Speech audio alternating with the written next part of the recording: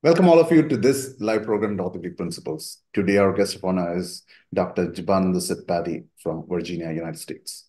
Dr. Satpathy is Associate Professor and Director of Trauma at the VC University in Virginia, United States.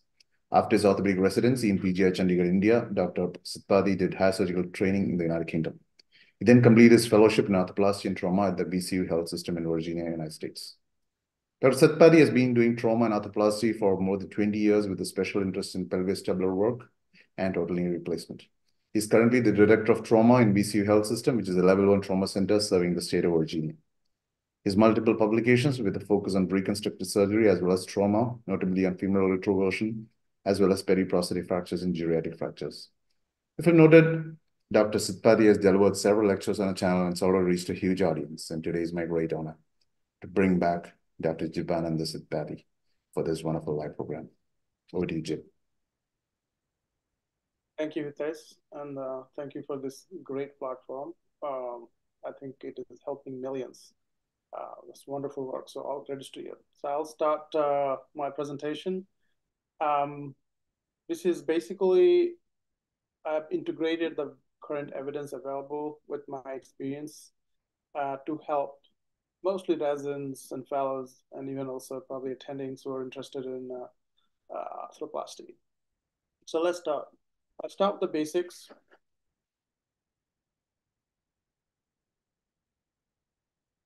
All right, so indications. For me, indications would be KL4 osteoarthritis. That's minimum. I think it's important to have bone and bone. There's also poor when the arthritis is not bone and bone. So I think it's an important aspect of decision making when you perform a total replacement. AVN with collapse, obviously pain has to be affecting their quality of life and activity of daily living.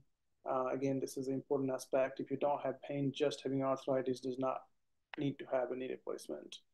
Obviously, all of them sort of an attempt at conservative treatment with various modalities that is available prior to considering knee replacement. Approaches, I'm going to just briefly overview everything available. I prefer medial parapatellar approach. I think as it is extensile, you can always extend it with any complications or any issues. The downside is sometimes there is a possibility of failure of the medial repair leading to patellar maltracking or even subluxation.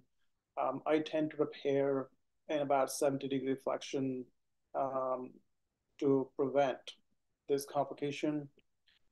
Obviously, if you have to do a lateral release, you already have done the medial release and it can lead to patellar complications. So those are the nuances for a medial parapatellar approach. Lateral parapatellar is used specifically for fixed valgus deformity. It certainly helps for the lateral release, but patellar surfacing can be very difficult. Mid vastus, again, quite helpful to improve the patellar tracking. Certainly the downside is it is less extensile, a bit difficult in obese people or with severe deformity. There has been questionable injury to VMO on EMG studies. Subvastus is again significantly quadricep preserving, so improves tracking quite a bit. Again, it is less extensile and will be difficult in all of those above conditions as I described above. There are certain things you can add, like a quad snip or a tibial tubercle osteotomy, BY turndown, or a trivector approach. I won't go in details, but those are the tools that are available in more difficult cases.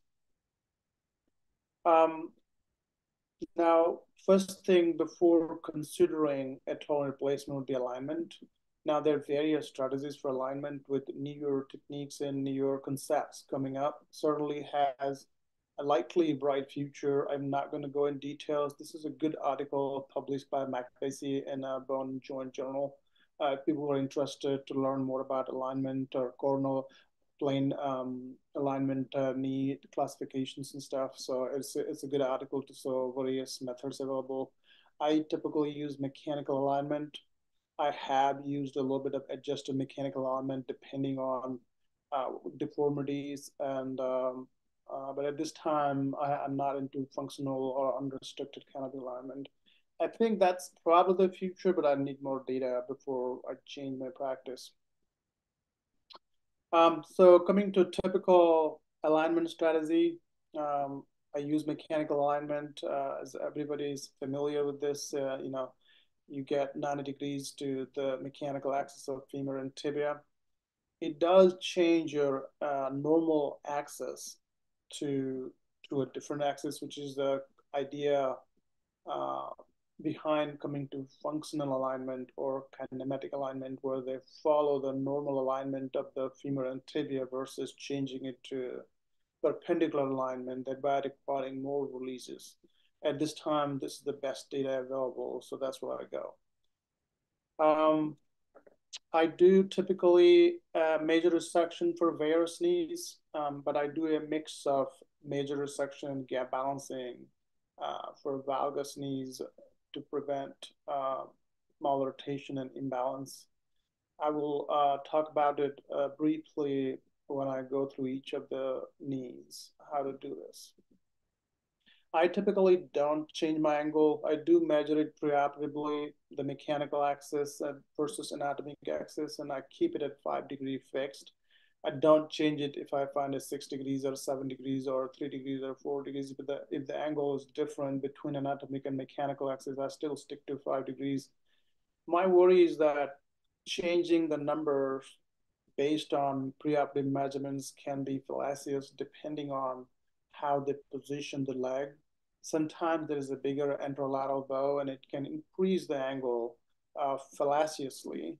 Or if they have a deformity in the knee, which is there very often, it can also change the angle. So my worry is you can falsely cut higher or lower angles if you change from 5 degrees. So I stick to 5 degree valgus for my femoral cuts. Now, this is a common question for a lot of surgeons, PS versus CR knee. I do both. I think there are pros and cons to each. And this is my decision-making tree. This is how I decide whether I go for a CR knee or a PS knee. A young, healthy patient with an intact ACL and healthy PCL is critical for me to do a CR knee. Also, if I don't plan to do a patella, I would do a CR knee. There is a data to show there is a higher revision rate on an unresurfaced patella with a PS knee. And it does make sense. In a PS knee, your runner groove for the patella is smaller, shorter, because this accommodates the box. So your tracking does get affected, and no wonder there is a higher revision if you don't resurface in a PS knee. So something to think about. Also, a correctable deformity and a mild to moderate deformity is important for me to do a CR knee. I would prefer PS knee and more severe deformity due to unhealthy or contracted PCL. Again, people can do differently, and there is arguments for and against it. This is just my algorithm. For PS knee, again, unhealthy PCL, I usually do PS in a valgus knee, in a fixed valgus deformity. If I resurface patella, I typically choose to do a PS knee. Any doubts of PCL being injured in TROP, I'm very careful protecting the PCL, and I'll show you how I do it on the later slides. But if the saw goes back further than I wanted it to for any regions, then I would rather do a PS knee than to worry about PCL getting stretched or detached or rupture at a later time. And like I said, severe deformity, I would consider posterior stabilized knee. So I use it interchangeably, probably more PS than CR just because the patient population I deal with. But again, I wouldn't be against or for it. Whoever wants to do whichever way would be okay based on the data available.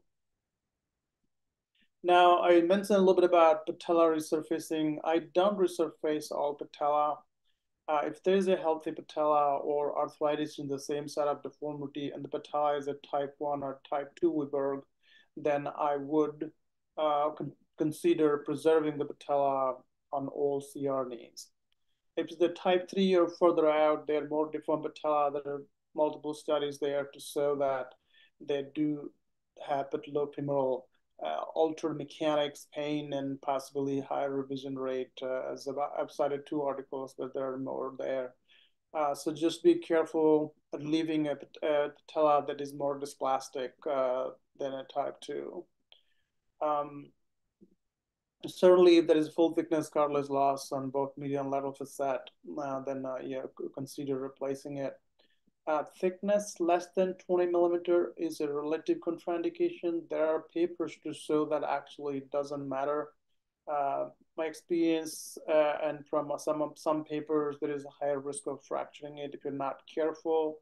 While it is doable, it's not an absolute contraindication, something to think about carefully. I already mentioned about PS knee with the higher revision rate when there is the patella is not resurfaced. So consider resurfacing the patella on a PS knee. My incision is standard. I use a hand breadth, 4-finger breadth above the patella as the top part of my incision, and below I go just past the tuberosity as I shown in this picture. I stay medial as most of the people do at the tibial tuberosity, so potentially people can kneel. From that point, medial parapatellar versus mid-vastus versus subvastus, depending on which way you want to go. One thing to remember here to make sure to develop full thickness flaps, the fascial layer must be attached to the subacute area. So I tried to develop a full thickness layer at this point, particularly thin fascia, you can get full thickness skin necrosis if you're not careful. So make sure you have a fascial layer is attached to the subcutaneous tissue when you develop this flap. The question about patellar eversion versus patellar subluxation, I think there is argument for and against on both. Patellar eversion, I feel like is a little bit safer. Patellar subluxation is a little bit safer in my hand, although data have shown both ways. So ultimately, it's a choice you can make. There are papers showing that if you don't evert the patella, they have less pain post-op, and there are other multiple, at least 2 randomized prospective trials that shows no difference in pain. In fact, one shows higher patellar tendon injury with when you don't evert the patella. So again, my view is you do what you feel comfortable. Certainly, if patella is bar or low-lying patella, then I prefer not to evert because they tend to rupture the patellar tendon because of the significant stress. But the patella is in normal position or ulta, certainly eversion would be ideal to have a better exposure. The big advantage for everting the patella is a better exposure of the lateral tibial plateau, the lateral crown of the plateau. So one worry about not everting the patella is you may not be able to see the most lateral side of the plateau, so you can potentially underhang or overhang the lateral side. Again, if you have a good exposure with one or other, I think I would recommend you stick to whichever one works for you the best. Now, coming to sequences of release, I tend to, first thing I do is assess under anesthesia before I do any of the cuts. I would check if the deformity is correctable at least to midline or past midline. If I can correct the deformity, I do very minimal release enough to protect the saw from hitting the ligament. Other than that, I don't release anything, either medial or lateral in a vas versus valgus knee. So that's my first step when I go and doing a knee replacement. My next step, if it's not correctable, then for a varus knee, I would start releasing the deep MCL, which is the part that is attached to the proximal tibia, the closest to the articular surface. So I start with the mid-coronal plane. That will be my release there. And then I remove the osteophytes, specifically the ones under the ligament. They tent the ligament, and that might be all you need many times to um, correct the deformity. So please make sure to remove the osteophytes from the ligament. Um, Once I release that, I reassess what is correctable, if it is correctable or not. Again, if it is not coming to at minimum erectus position or possible a little bit overcorrection, then I would consider going further back. I would release the posterior expansion semimembranosus. Try not to go more than a centimeter below the posterior tibial articular surface to avoid instability or releasing the superficial MCL posteriorly. And then if that fails, after I release the past mid-coronal plane, all the deep MCL, and also release the expansions of the semimembranosus up to a centimeter from the articular surface. My algorithm next is a medial tibial reduction osteotomy. Again, before you do that, you need to make sure that if you have enough tibial plateau. In a small tibia, this will be not the sequence.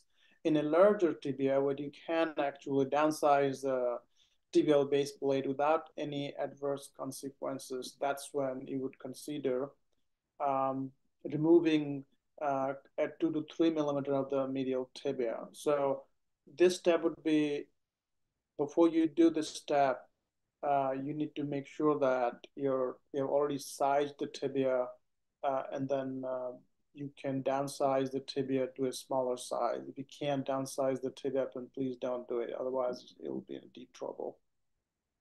Um, and then, like I said, adjusted mechanical alignment. If it is still tight, I would consider a, a slight medial, like a varus cut. I'll feather out medially a little bit to allow those components to sit slightly. Varus, again, it's a choice you make. You've got to be careful when you do this. I'm very comfortable doing this if I have to.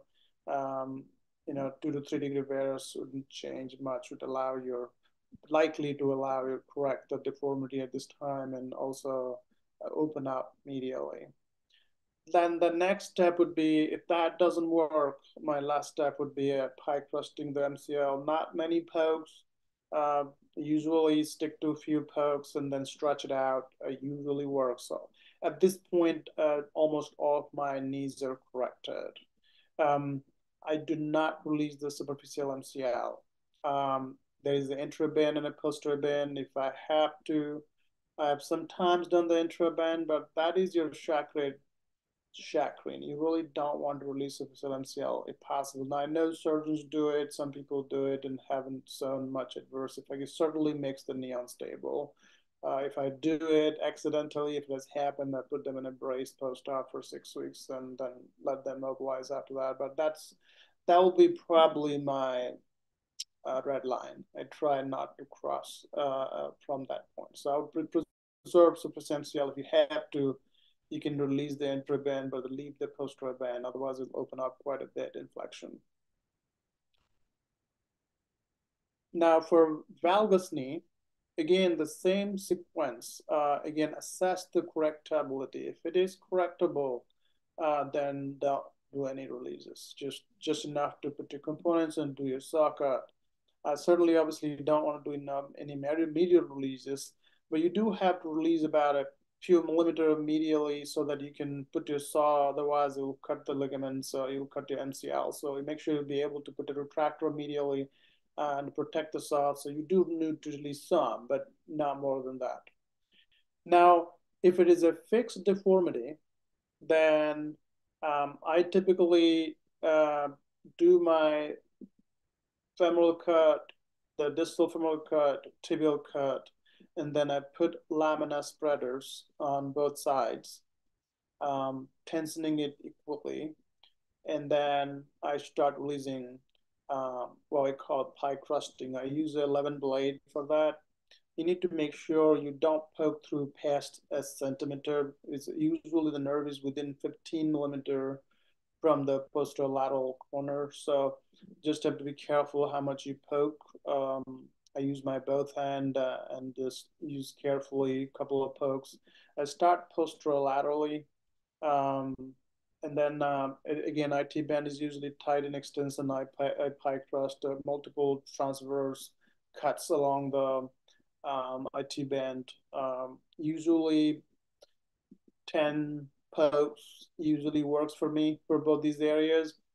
Um, if it is after you release this, if it doesn't work, then your next step is to release the popliteal ligament. You have to find it under the uh, popliteus muscle belly in the intralateral area.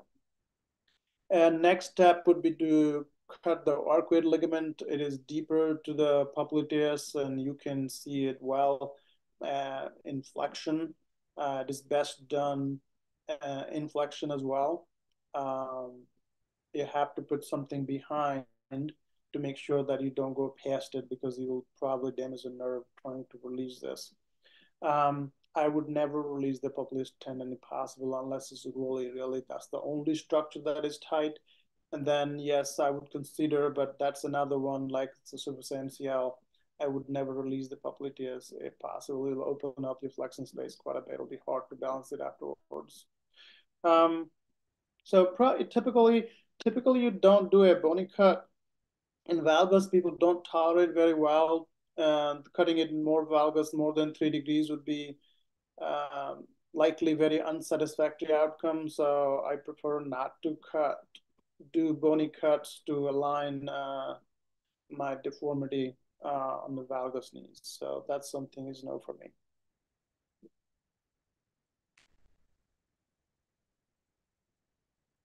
For me, femur first versus tibia first. I do femur first. Um, I use a Depuny knee. So the thickness is about 6.8 millimeter in the femur. So I take about 9 millimeter from distal femur. And as I mentioned, I take about in a 5 degree valgus, irrespective of what I measure because of various regions I already mentioned. I feel like if you do femur first, it opens up the tibial space for me to do my tibial cut easier. So I prefer femur cut first. Now in varus knees, I do all my femoral cuts. I complete my femoral cuts and then go to tibia. In valgus knees, I do my distal femoral cut, then do my proximal tibial cut, and then I do my balancing as I mentioned about pike thrusting. And then I'll show you in a later slide, I put my 4-in-1 jig and use a bone block to assess my femoral rotation and it's rotated depending on what opens up.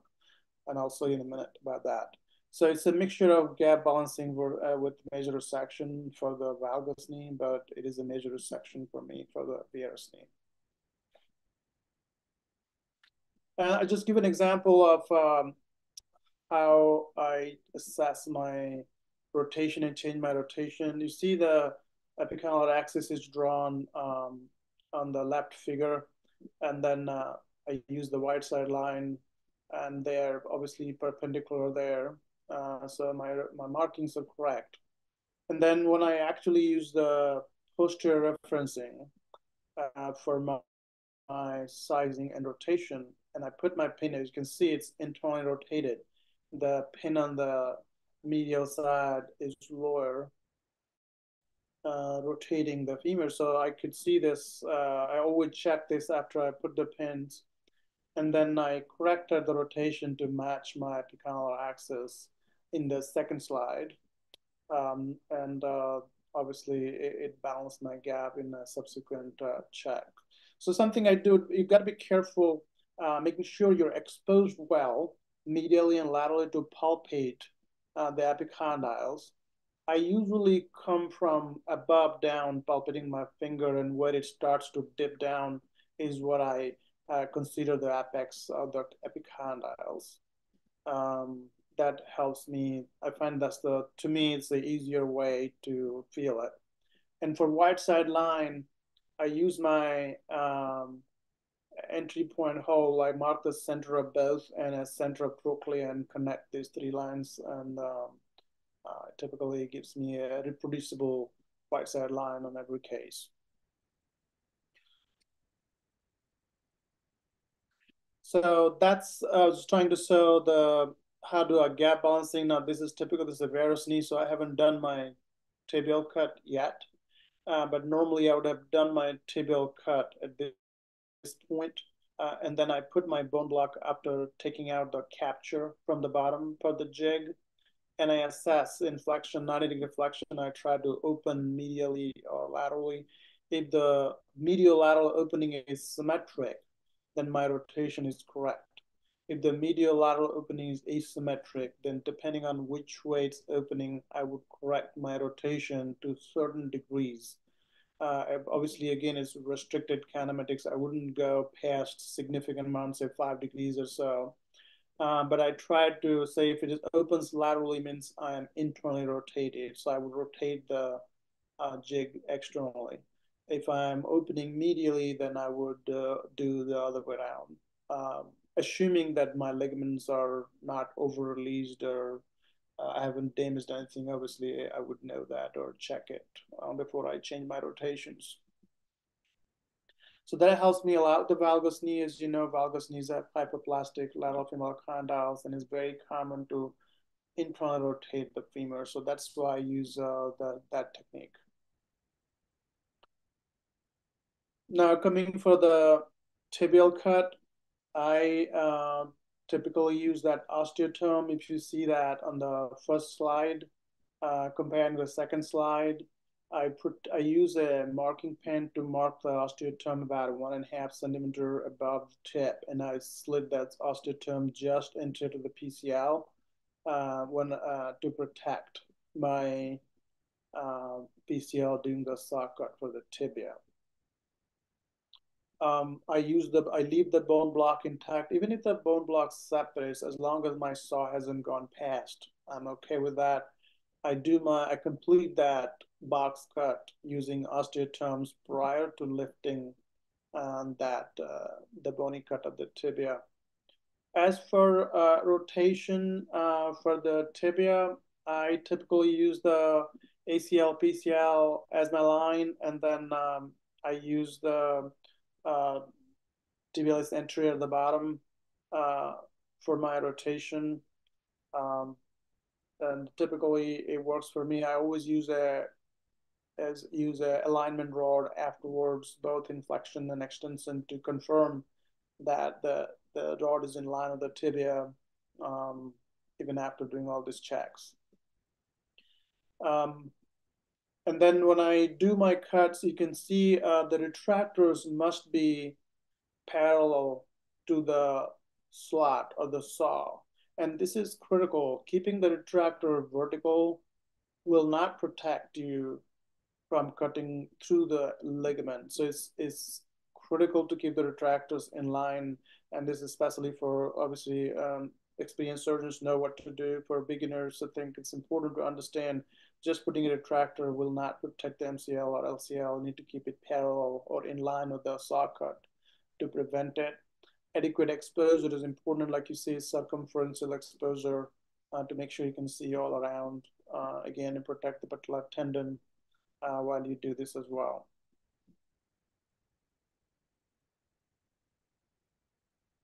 So some of the nuances of gap balancing and how to fix it. And I think this is all book stuff that you know, but I'll talk through some practicality of it and how you do it intraoperatively. Your extension gap is tight. You recut the distal femur. Now you need to make sure that you actually have released the posterior capsule before you go and redo the cut.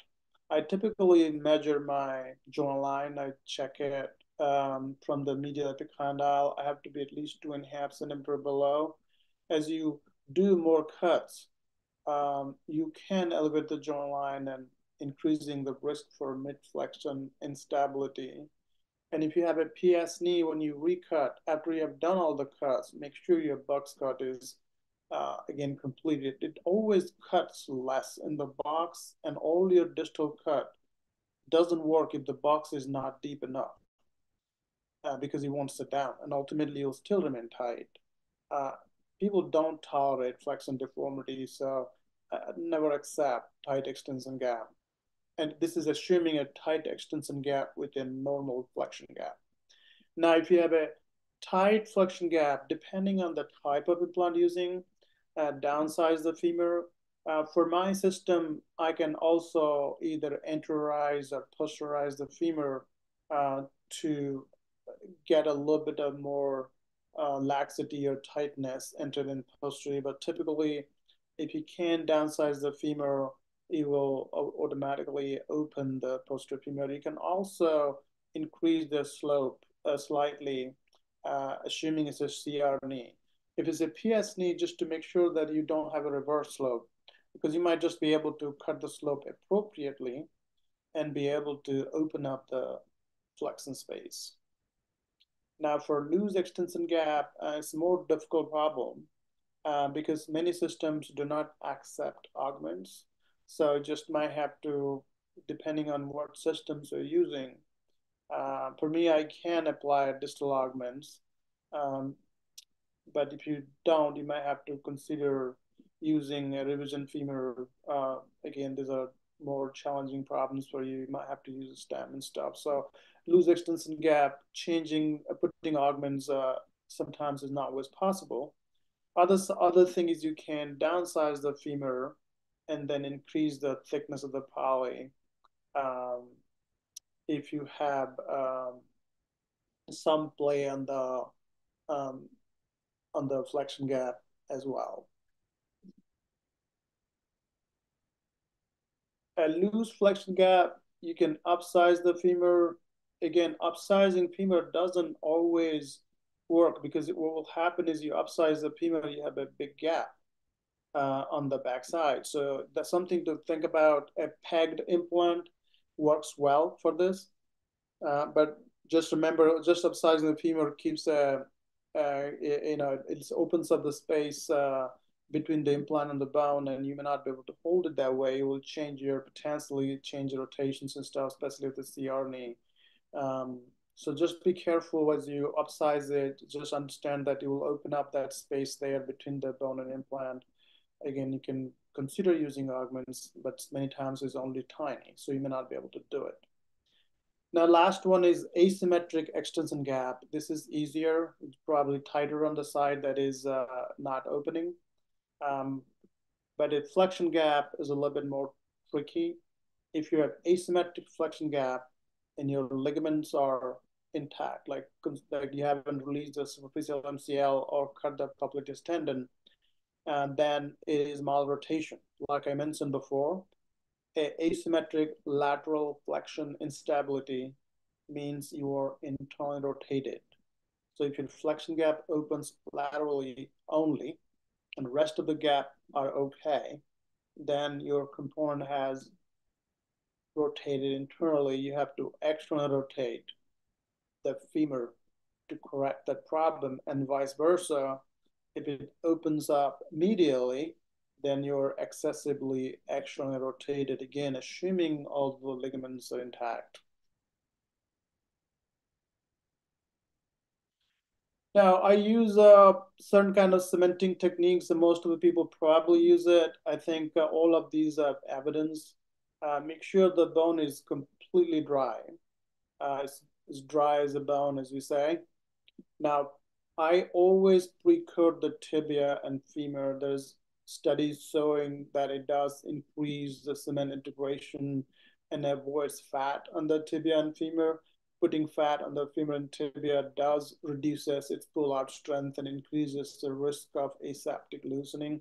So I put a thin layer of cement all around the tibia and all around the femur, a smaller amount, to make sure that there is no other debris between the metal and cement.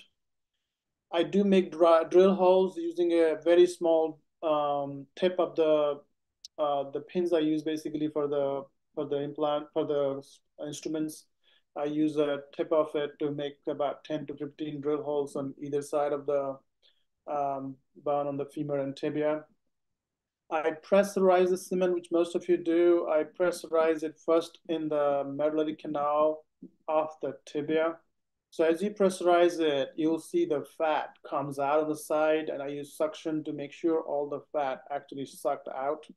Um, and until that's all is dry again, I wouldn't put more cement. So make sure that when you pressurize, suck out the cement, and then remove all the fat when you're pressurizing. After that, you put more cement on the actual top surface of the tibia. Same thing for the femur. I don't put much cement on the medullary canal. Obviously, in the femur, I put a small plug just to plug it. As you know, it does reduce the amount of postoperative bleeding by at least 20%. I try to dry the backside of the femur with a lap, make sure there's no fat there again. And then again, we have cemented, pre-coated the femur before. Um, so I think a lot of these has been people already do. Most of the surgeons practice this. For those who don't, this is a good technique in my experience and also based on evidence. So please pre-coat the tibia and femur on both sides. It does increase your production significantly. That's all the intraoperative pictures. You can see the drill holes on both sides. They're very tiny holes. They're not like, I don't go past 3-4 millimeter even in the bone. So they're smaller holes just to increase the surface area of the femur and tibia. As you can see, I'm starting with the pressurizing the intramedullary canal. One thing to remember there is that my holes are usually smaller. The peg, the stem is not long, and then make sure that you have not violated the canal below, and there must be a bone block below. I usually don't push the suction down too much there so that the bone block at the bottom stays, so that the cement actually does not go past that, and you don't have like a large dose of cement all the way in the tibia. So if there is a hole opened up to the medullary canal, then you might consider plugging it with a bone block, or maybe a cement plug if you really open it up quite a bit. And then once I do that, as you can see the suction there, taking out the fat, and then I pressurize the top surface of tibia with the rest of the cement, a thin layer of cement. And then that's pretty much for me. I usually put the final poly at the same time, make sure to keep the knee in full extension as the cement is getting hard. I leave it for 15 minutes without moving it.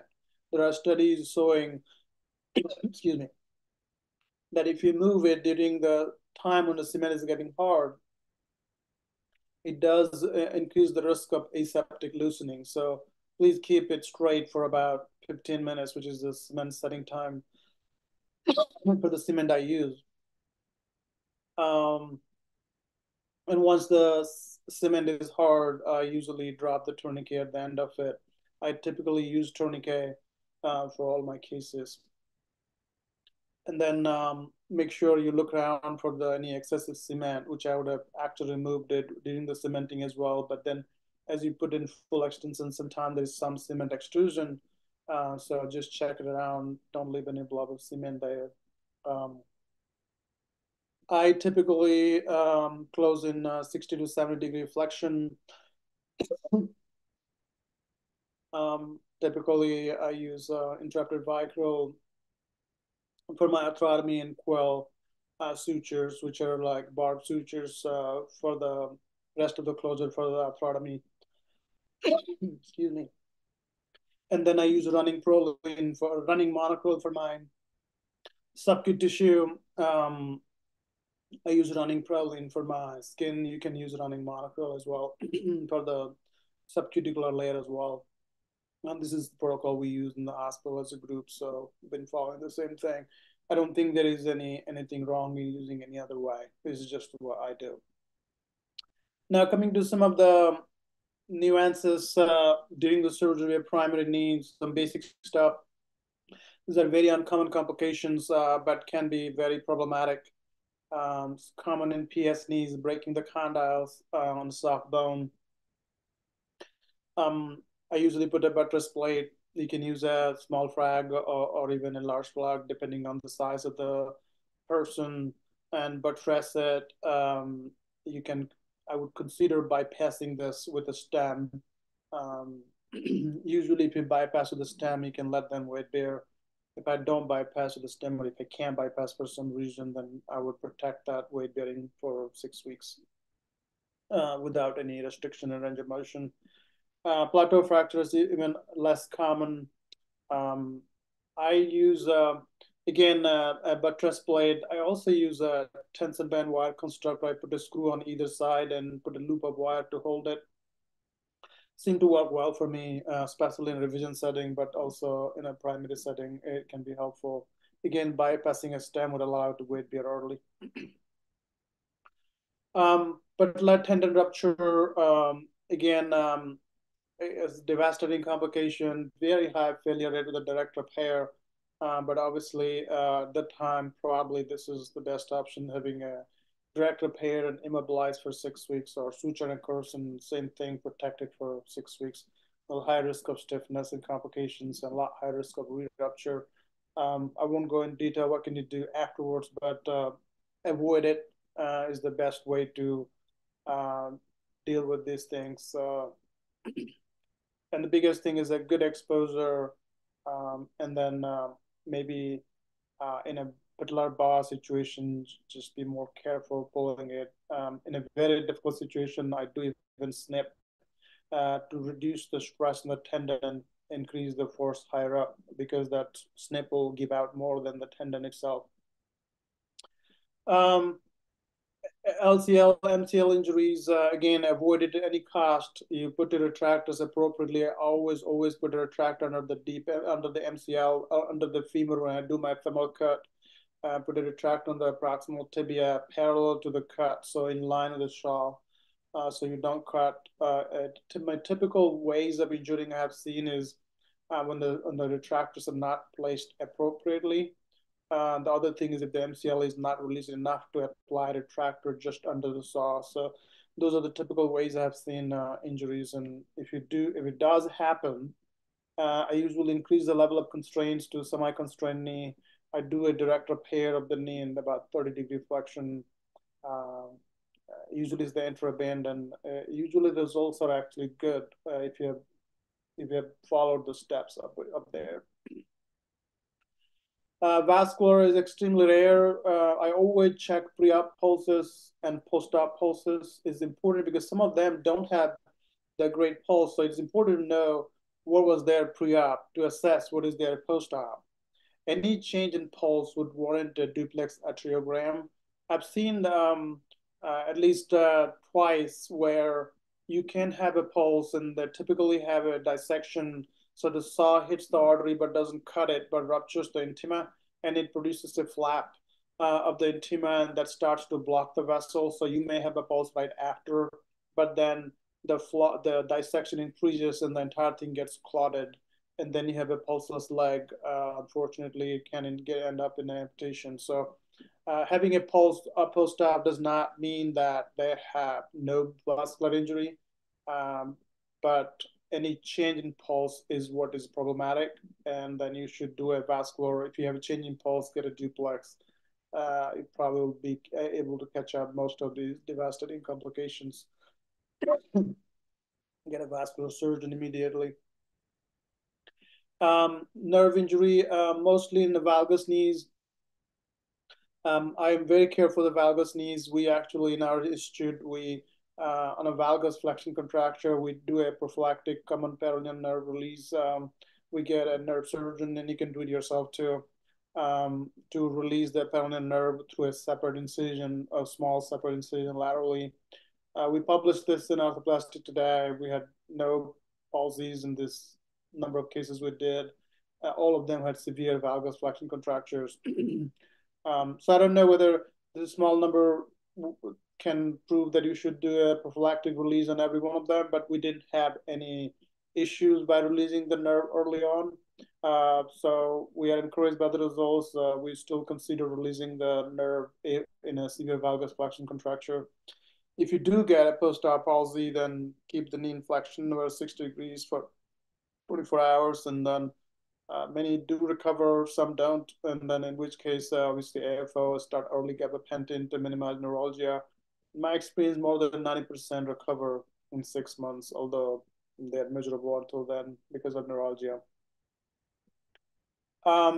Stiffness, I tend to do early MUA, and if I'm not successful, arthroscopy lysis at 4 to 5 months.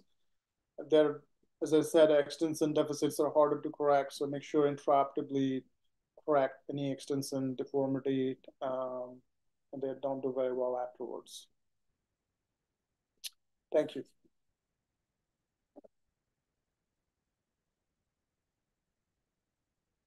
Thank you, Jib, for yet another brilliant talk. Jib, you can stop sharing. Thank you, Jim, for yet another fantastic presentation. I could see a lot of people online, maybe 50 concurrent, and I'm sure this is going to reach to a big crowd. Jib, let's take a few questions. Yeah.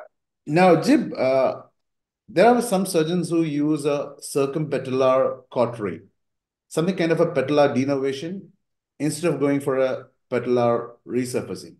So have you seen people doing that, and what is your take on that? Yeah, I mean, I used to do that too. I still do. There are papers suggestive that they're not useful. They don't do actually much. The studies are not in a very large numbers, and I still feel like there is no harm doing it. So until there are some bigger studies showing that it is actually not going to do anything or it is harmful, I feel like I'm going to go with my old practice and continue to consider denervating the patella when I don't resurface it. It's a feel-good thing, right? When you denervate it. Think that I've been doing it since my residency. I mean, there are studies to show that it actually does not do, there's no difference if you do or do not denervate. But these are underpowered studies, and I'm not sure, I don't see there is any harm. So I'd rather do it than not do it. And Jib, our channel caters to people from different parts of the world, right? So infection is one of the top issues. I mean, if you go to lesser developed countries. Right. So there are some surgeons who started using vancomycin prior to wound closure, especially in spine surgery. It started off with spine surgery. And of course, some surgeons do it for hip and knee as well. So what is your take on that? Do you use it? Do you think it's going to be of significant benefit? I use it on every revisions.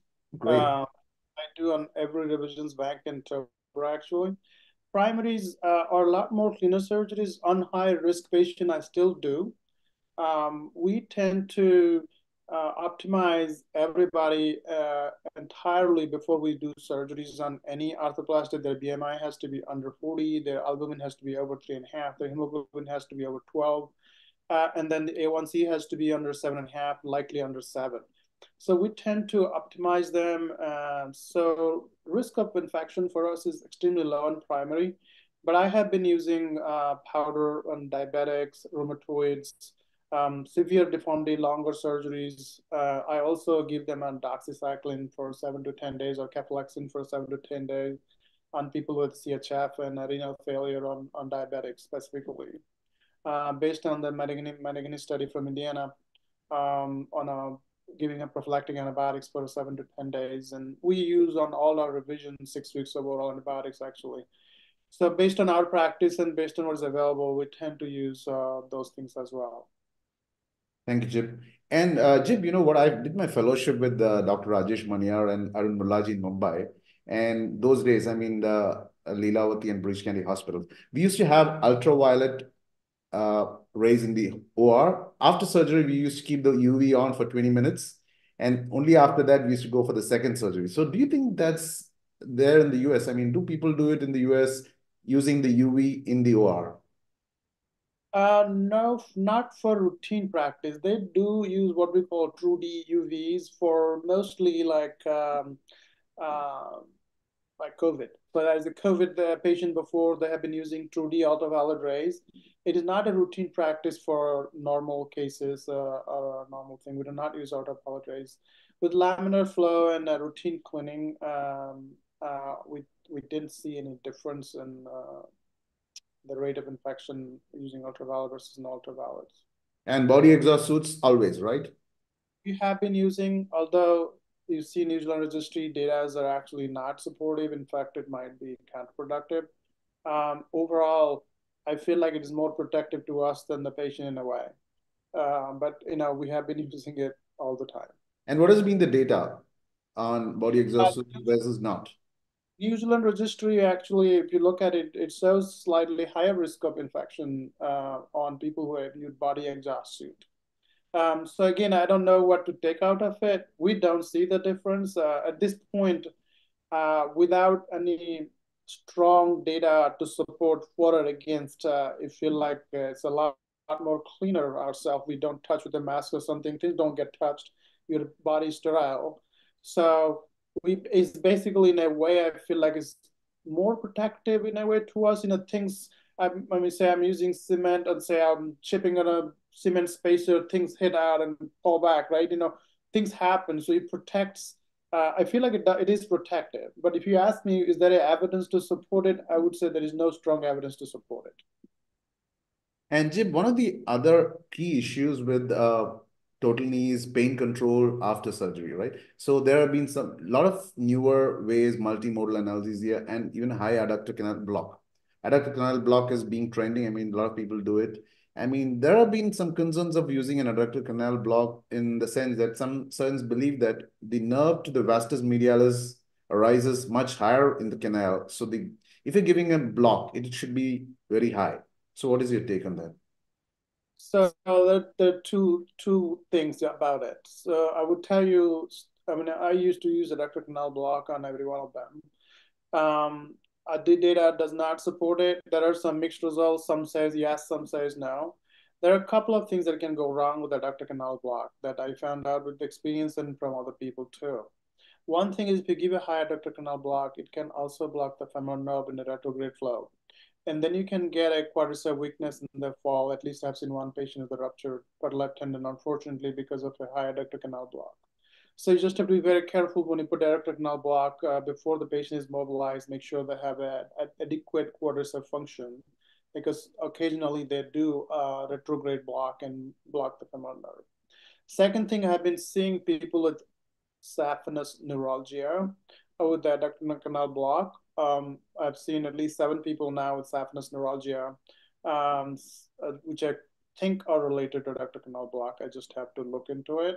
But this is a problematic situation where the benefit is controversial, but the downside could be significant on some patients.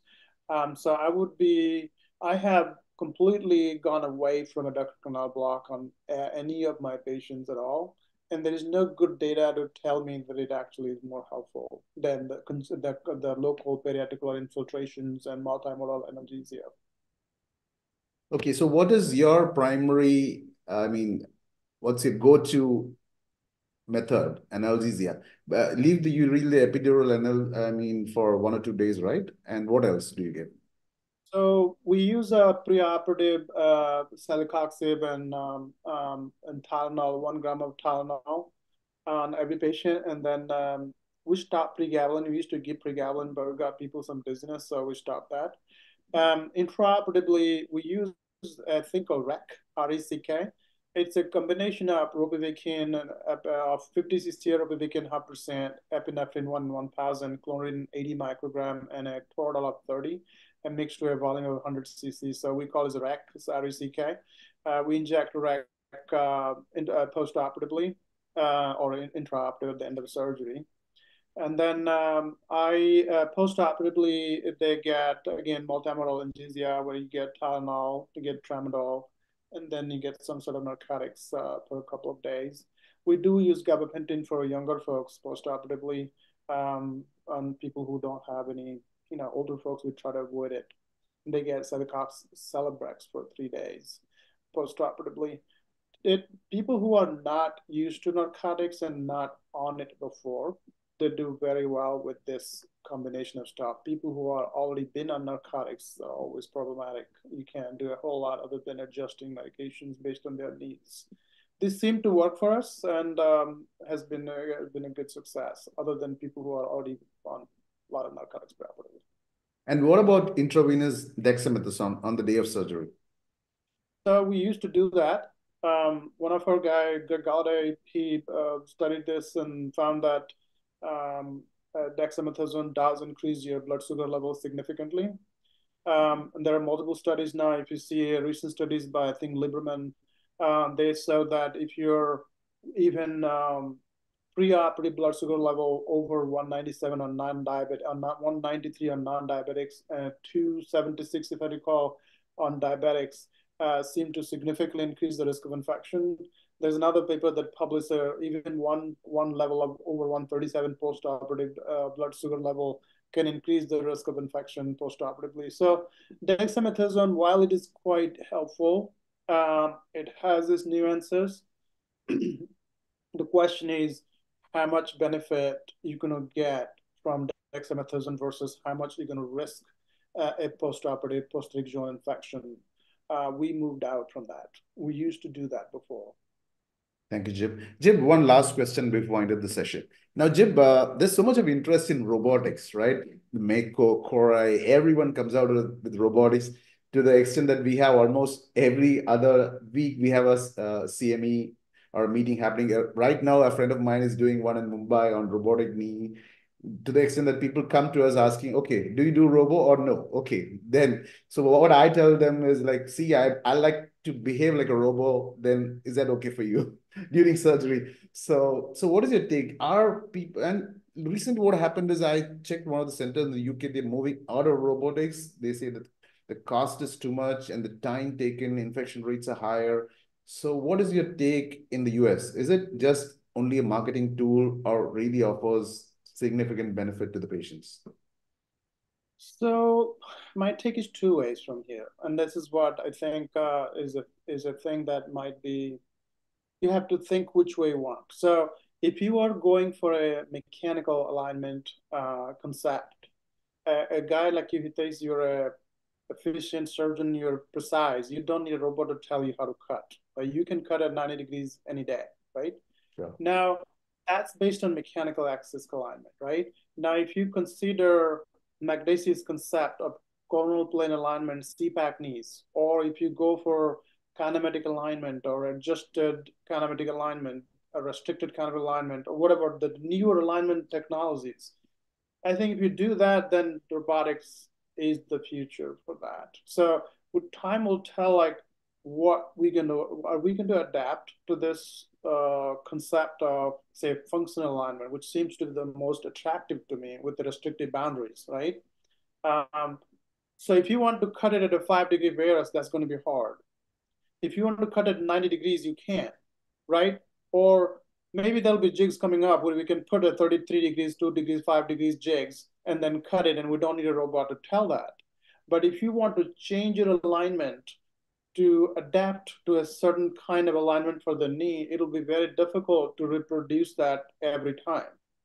So that's where robot will have a role. At this time, it is all marketing. At this time, a robot can't tell me how to cut a knee. I know how to cut a knee. It is more about the feel. You need to get the ligament balancing the robot can't tell me. Although there are Verisense and OrthoSense and stuff like that, there are stuff there. Ultimately, though, the surgeon has to make the decision intraoperatively, and robot is not going to tell you. But if you do adapt to the newer alignment technologies, I feel like robot has a role. So we have to see. Time will tell. Thank you, Jib. Thank you. That's all the questions that we have for the session, Jib. Yet another fantastic lecture, and I can see it's already reached to a huge number of people and really look forward for more in future. Jib, hosting you has been such a great pleasure. Thank you for the opportunity, Hitesh.